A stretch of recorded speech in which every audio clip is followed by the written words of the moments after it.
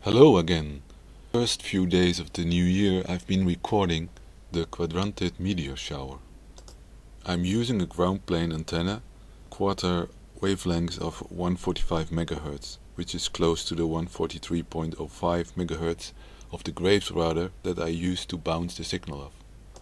As the Earth turns round this axis in 24 hours and the east is facing the direction of the orbit round the Sun, we're expecting the maximum of the meteor counts in the morning about 6 o'clock and the lowest point at 6 o'clock in the evening. And guess what I have found?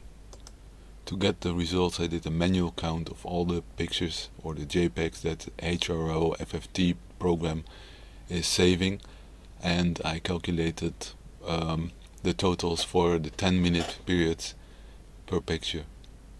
In the round pictures you see 24-hour period showing the minimum and the maximum on the expected points more or less. It's especially clear on the day where the maximum impact of the meteor shower was reached. I hope you enjoy.